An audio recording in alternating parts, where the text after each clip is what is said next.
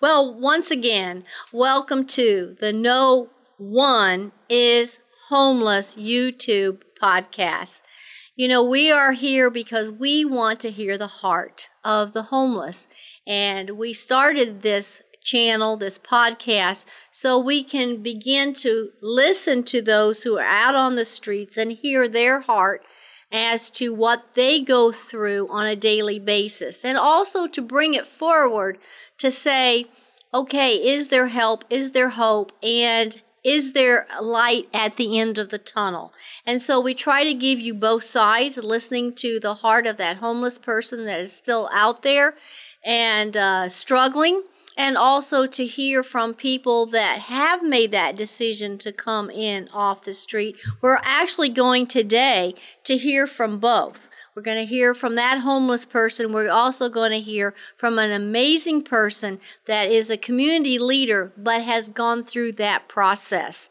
And so we're going to, right now, well, first of all, I want to introduce and make sure you all know Leanne Navarro. She is also at the Caring Place. And by the way, the No One is Homeless YouTube channel is sponsored by the Caring Place, and it has famous campuses. One is Miami Rescue Mission in Miami-Dade in Florida, and then Broward also has the Broward Outreach Centers. So the Caring Place is the umbrella over these different campuses and taking care of the homeless on an everyday basis. And Leanne Navarro, you're very much part of all this. You are in charge of helping those who want to come alongside and help with their time, talent, and treasure. And you are one of those directors that just make sure that we communicate with the public. Yeah, I mean, I'm so happy to be here once again. And yes, I am that liaison with the opportunities, with the how can you get more involved? How can you join? How you can come alongside of us, right, to make a difference in our community. Well, and we're going to hear more from you all through the podcast. But right now we want to cut away with an interview of one of our staff, Keith Kavanaugh, which is a director here at the Caring Place. And he is interviewing a man who is still out there on the streets living and trying to, make it all work. And we want to be able to listen to this interview because you're going to hear the heart of this young man who's still out there on the street and is struggling, but is trying to keep it all together. So let's cut away right now to that interview. So are you experiencing homelessness? Yes, I am. And what kind of led you to experiencing homelessness? Following and family. Explain that a little bit. Like, what does that look like? What does that mean? I got evicted. My auntie evicted me at my grandma's. My grandma passed away. They had power of attorney. I was working at the time, paying them rent. Between paying on rent, they paid for my eviction. They sold my grandma's house. They sold the acres. They sold the land. So it put you on the streets. I got a little charge for, I was hungry.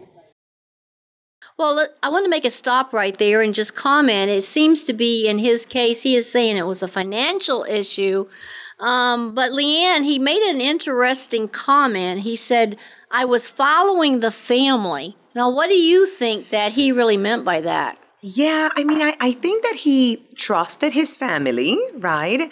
But also at the same time got too comfortable thinking they were going to support him or maybe carrying him over. That's what I get. Yeah, and then when things went awry, his auntie, passed away and the house was lost, then he didn't have that comfortable spot. And he said he was working, but he wasn't paying rent. So that was kind of an interesting combo there. Yeah. And I think as we look at families, they're trying to help the family, help those that are in need, but it doesn't always end up that way. Yeah. So let's go on with this interview. So just hearing you out, you had that family relationship break, that kind of happened.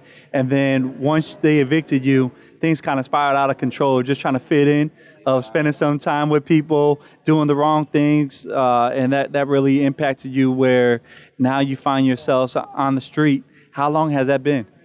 I did Probably about 2-3 years, man, on and off between getting in trouble and coming back out, you know. So what is an average day of being homeless? What does that look like?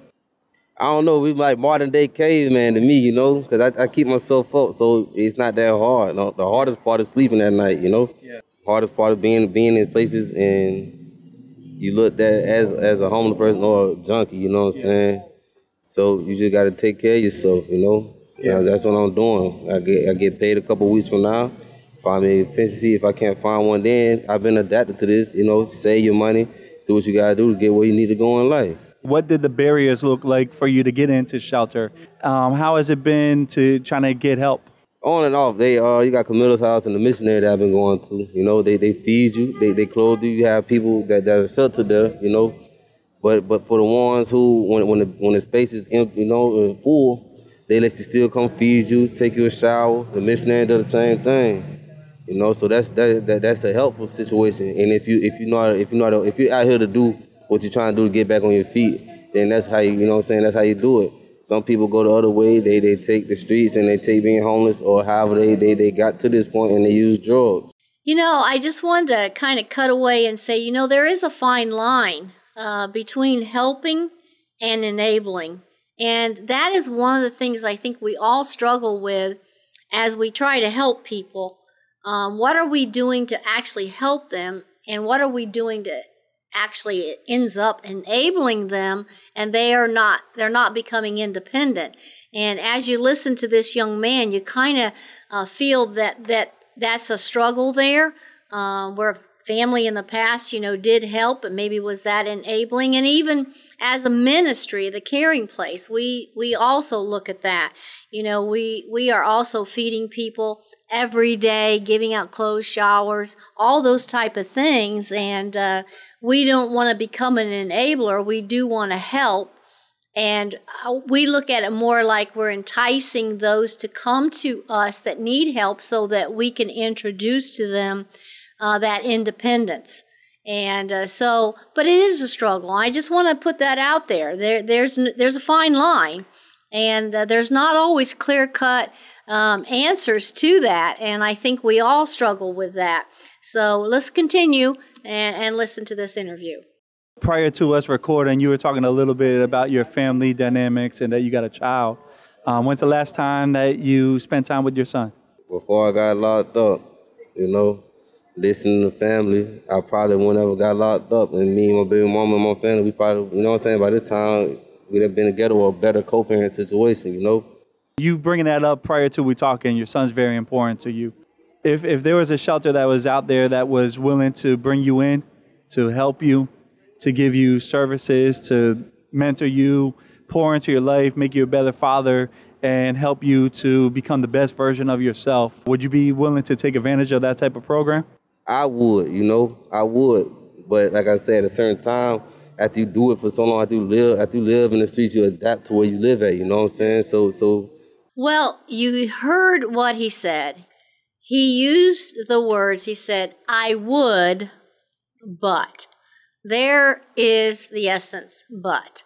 Many times, and if you've ever talked to a homeless person on the street and you say to them, do you want help? Would you like to get off the street? And at first they say, oh, yes, I would. And then if you give them an answer like right there and then, well, right now we have a van, you know, to bring you in. You can start to get your help and hope. And then comes the but. And, you know, it just means that they say they want help, but really down in their heart, they're not ready for that structure. And I think this young man also has a problem with that. He feels the freedom. He feels the, you know, the no rules. And even though he doesn't exactly want to be homeless, but at the same time, he doesn't want to be under authority. So that's really the but. The but is, I don't want to be under authority. I want everything exactly my way, but I don't want to be under authority. But that doesn't mean we give up. We continue to reach out, and we continue to invite people in. And you're going to hear a little later in this podcast from someone, it took a long time, but the but finally went away. And they finally did want help and hope. So we don't give up on anyone. In essence, he wasn't ready to be accountable. We came out here today. You probably were not thinking about getting into shelter. You were thinking about surviving. Have you had any kind of interaction with anyone else that has provided you with opportunity to get off the streets and to really gain shelter opportunities? No.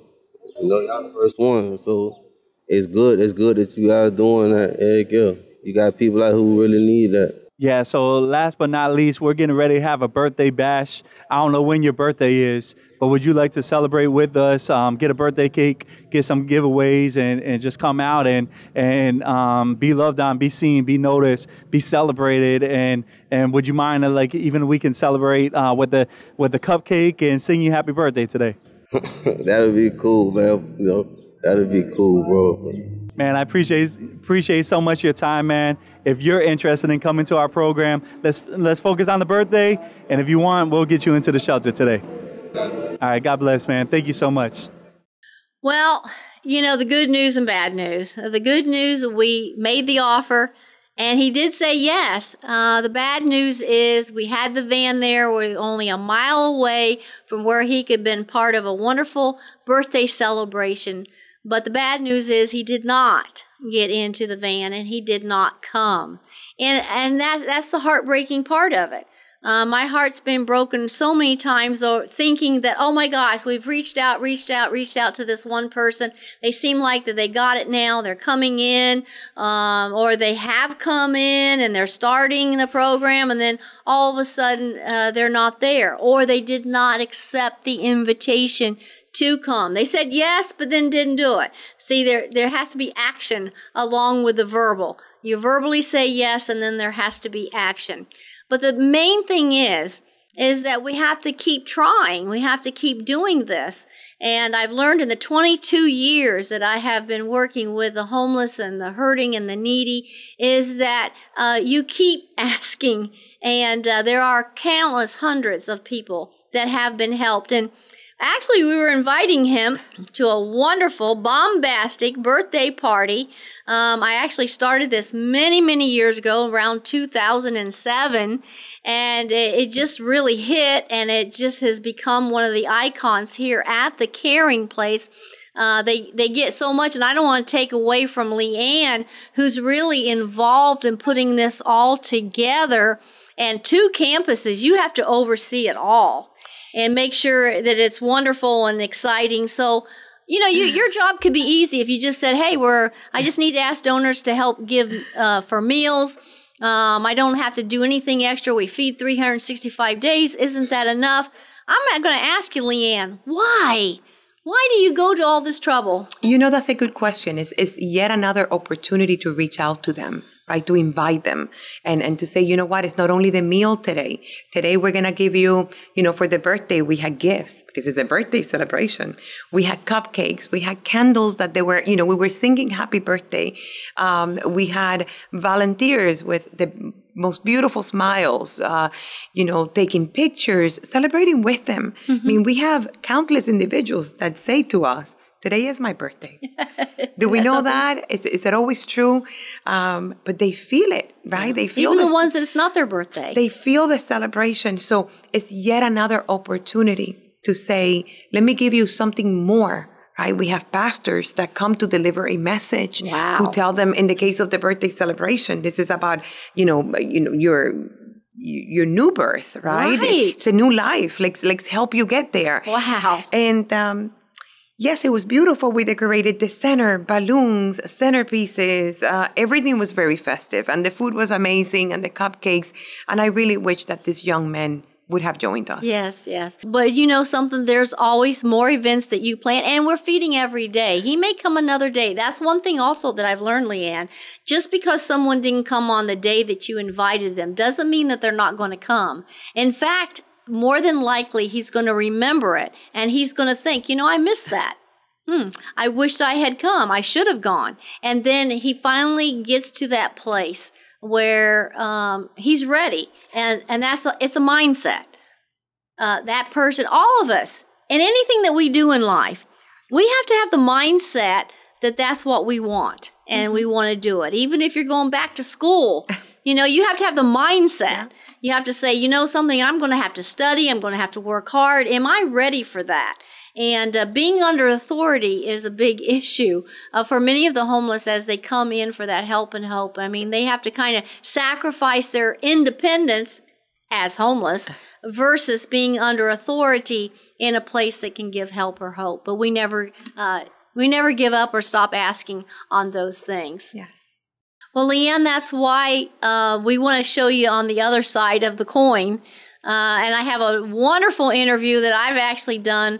I really call him a son in the faith, a son that has come into the mission many, many years ago. And he was one of those that had a hard time saying, I want to sacrifice my independence, but I need help and I need hope. But he finally did that. I have with me in the studio, I've already pre-recorded this particular interview, but I want you to hear it with Anthony Durden. And he is a successful man in the community, but he has a story to tell about how he came as a homeless person into our centers, went through the regeneration program. And we're asking him, can you tell us about the barriers about the homeless? What are the barriers? Why is it that when you offer somebody, we think the best thing they can be offered, hey, listen, we're going to help you get your education. We're going to help you with shelter, clothing, food, all that. And we're going to help you learn to have the tools also to be successful. And a person then doesn't do it. And it's so hard on those who want to help, but then we keep getting the no. It's like sales, you get all the no's, but eventually you're going to get the yes. So let's cut away to that interview. Well, here on the No One is Homeless YouTube podcast, we try to always emphasize talking to people on the street, but I have the joy of being with someone who's been on both sides of the fence. I have with me today Anthony Durden. This man is very special in my heart, and I've known him for so many years. And you can really talk about the barriers of what stops that homeless person from making that step and saying, I want help, I need hope. And you see here at the Caring Place, we are feeding people every day. They're lined up. And what's frustrating for the staff many times is, well, why don't you come into a life-changing program? And yet you see those same faces over and over, but we don't give up hope. We're not giving up, right? And that's what I tell all of our supporters. If you're listening to us right now, if you know of our work, we are always going to tell you that we are not giving up, right? This is the reason why not only do we feed every day, we offer them a chance to take a shower, we give them the clean clothes, we give them everything we can, but we also do these special events, right? Like the bombastic birthday celebration, like the Thanksgiving event, Christmas in July, the Christmas event, the Good Friday. Yeah, there's so many events, right? Because we try to give them always a little more than the usual. And we know that it takes a minute for some of them to be ready. Right. I've heard so many stories of it took me 5 years, it took me 20, it took me 10. And we just want to be there when that happens. That's right. We want to be there. Because we do know that many times someone does make that choice. But we want to emphasize right now and try to understand and let the public understand what are the barriers of that person who's out there who says, okay, I know where to get food and I'll eat the food, but I'm not going to make that decision to do the next step. So talk to us about that. Yes, I think for an individual that's in that situation, I would just apply it to myself. I'm saying that it took me 20 years plus until I walked through the doors of the Miami Rescue Mission. There was a journey. There was a process. I had to hit my head a few times. I had to go through different experiences until I got sick and tired of being sick and tired. And you weren't homeless through that whole time? No. No, So absolutely you not. can't say that you were out there on the streets all that time. There was some incarceration. Absolutely. But there were times when you were homeless. Yes, yes. In those days when you were really homeless, what was the barrier during that time? I think the barrier for most people in this situation, it could be mental. It could be, sometimes people lose will to want to go to the next step. Maybe they're only comfortable with just getting food. Okay, I know there's some services there. I could stay out here. I don't have to really fall up under no sort of structure. I can kind of do my own thing. And that gives them a level of freedom, right? So I think when they're thinking, they could be thinking, oh, I'm giving up my freedom. You know what I'm saying? I don't have anybody bothering me. I don't have to follow any rules, any guidelines, any regulations, because a lot of times when you approach anyone in that situation, you don't know what their state of mind is. And sometimes it could be, like I said, it could be something mental. And so I think with us as... Now, when you say mental, that's such a gamut of what that means. Yes. That could be depression. Absolutely. That could mean that I'm not able to think that far ahead. Yes. I mean, and so we find in the environment we're in right now, I would say in society, yes, there is a lot of that mental issue. And I always say it's like the chicken and the egg. I don't know which came first. Was it addiction or mental illness, or was it mental illness and addiction? Absolutely. Which came first? Yes. And you could go round and round about that. Yes. But how do we break that? How do you talk? Because you're out there, Anthony. Yes. You are a community change maker. Yes. You're the president of Sheer Inc. Yes. You're also part of the Circle of Brotherhood, and Yes. you are making changes in your own community. You're not just sitting on the sidelines saying, well, I hope it changes. Right. You're in the middle of it. Right. Talk to us a little bit about how do you talk to someone who's on the street? If God says to you, hey, this person I want you to speak to, yes. What do you say? I just start talking about my experience. Like, I just start kind of like walking them through some of the processes that helped me get to where I am. Because when they see me, they don't know that I've been through what I've been through. Right, right. And so when they get that shock that, oh, you was homeless, oh, you was on crack, Yeah. It opens them up to receive what you have to share. So we call that a testimony. Yeah. And so I apply a lot of my ministry with just things that I've experienced. And so I'll walk them through that, but then I'll see some of the barriers that could be potential barriers. Yes. Where they might not be ready for what I had gotten right now. Right. Like just a conversation, we call it a seed. Sometimes you could just be a seed planter and let God do the watering, because it's not my process, it's God's process. And so... so can I say that we need a lot of seed planters out there? Absolutely. Yes. You need more seed planters. Talking about planting a seed, right? I mean, we're all about that. And if you're thinking, how can I do that, right? We want you to come alongside of us. We want you to plant a seed by learning more about the work that we're doing, by serving as an ambassador, as becoming a monthly donor, maybe a one-time donor. I don't know. I mean, whatever your heart tells you to do. We have volunteer opportunities. We have many ways of, for our community to get involved. We want you guys to know that 365 days a year, you can make a difference, right? And I know it's not always going to be time. It's not always going to be that you can go to a store and buy the items that we need, but maybe it's easy for you to make a donation with a credit card, send a check in the mail, come alongside of us to continue to plant those seeds in our community.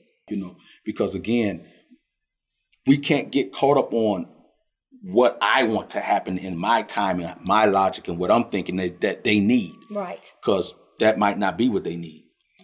They may need something else. Or they're not ready for that yet. Exactly.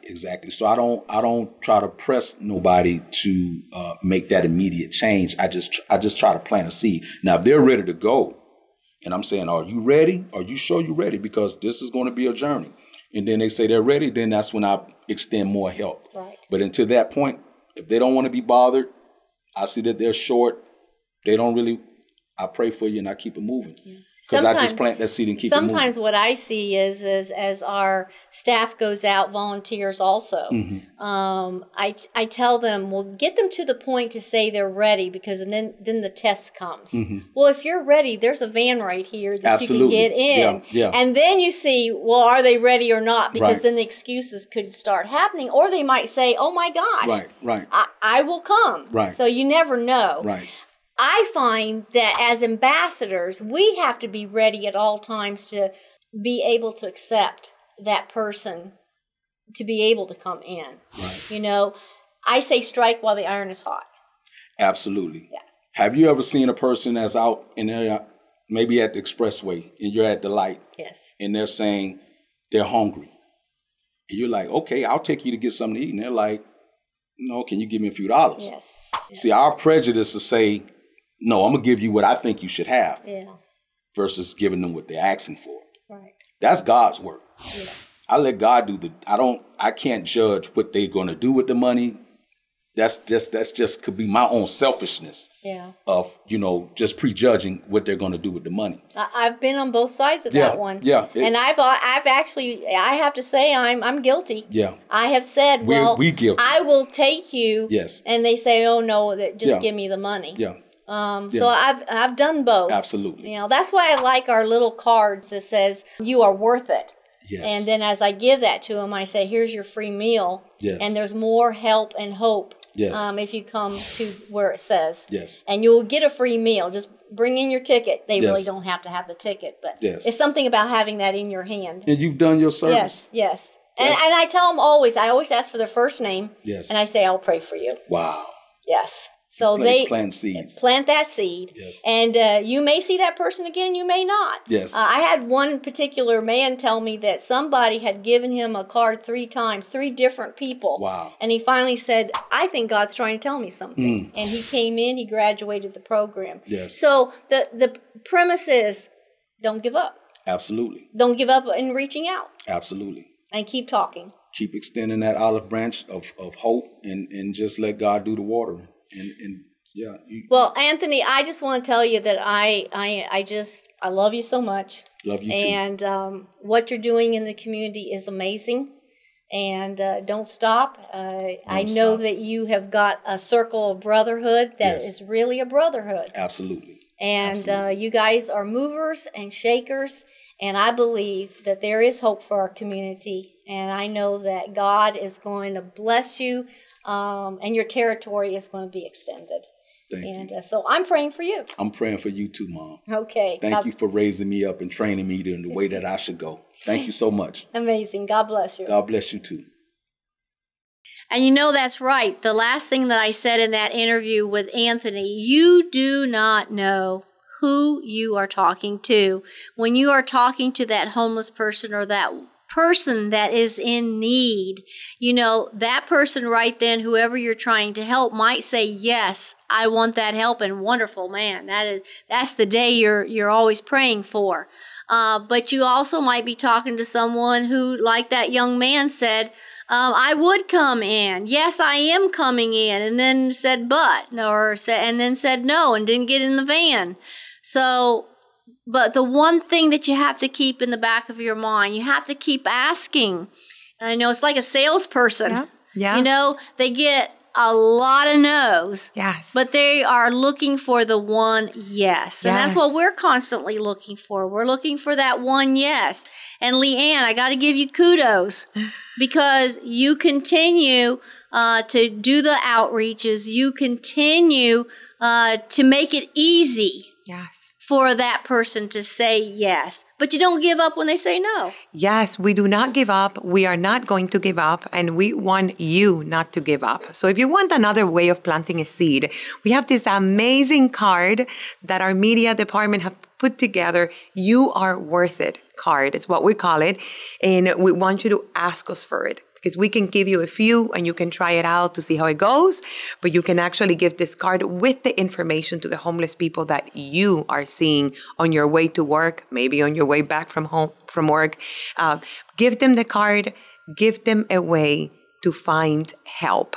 Yeah, that's right. And you can go to the website, caringplace.org/volunteer. Leanne, you always know about everything that comes through that particular landing page. And you have a team that is looking at it. And if they say, hey, I listened to the No One is Homeless podcast, and I saw that, and so I wanted to contact you. And we're going to ask you right now, please help this No One is Homeless YouTube podcast to keep going forward, because we want to hear the heart of the homeless. We want to be those helpers, those ambassadors out, those seed planters that are planting the seed to help people to have a successful and a life that can go on. And we always pray for this. We are a praying place. We're called the Caring Place, but we're also a praying place, because we know that God can make that difference. And every person that decides to say, okay, I'm going to sacrifice a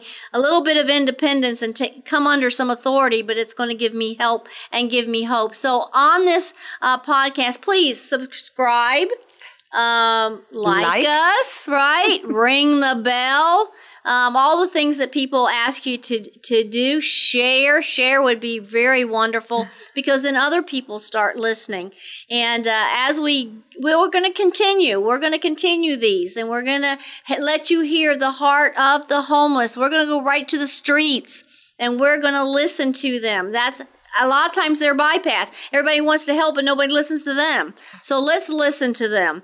Let's listen to what they're struggling through, but let's also talk about the successes. So once again, subscribe to the No One is Homeless YouTube podcast, and we'll see you on the next one. Hi, my name is Anthony. I just want to say that the Miami Rescue Mission has been a turning point in my life. It's given me new direction, spiritually, mentally. I'm grateful for the bed that I have to sleep in, the roof over my head, and the food. I'm very grateful to the donors for making this possible. I hope that you'll continue to support the Miami Rescue Mission and help so many people like myself. And I just want to say thank you to each of you. Thank you very much.